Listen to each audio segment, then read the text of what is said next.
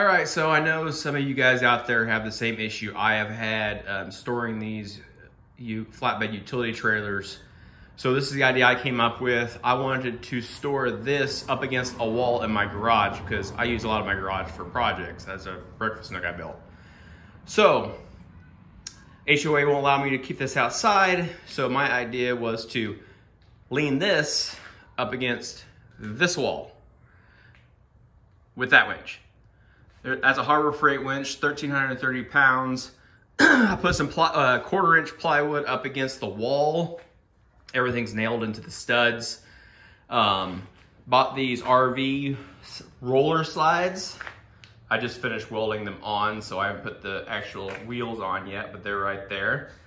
This is a Lowe's 8-foot utility trailer, so the gate folds in on itself.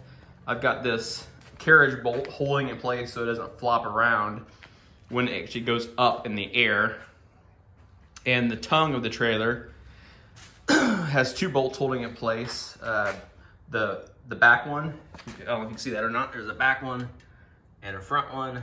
I'm gonna unbolt the front one and let it fold in on itself. I'll probably replace it with a trailer pin later on, but I just got through welding these and spray paint them black, so I'll imagine not rust. Anyway, a couple $100 into the project, including the winch. I said it's a Harbor Freight winch, bolted to that, I don't know what those are called, that piece of steel I got from just Home Depot, and a 2x4 that's bolted into the studs. And you just ignore this, that's just something I use to, like, for heavy carting.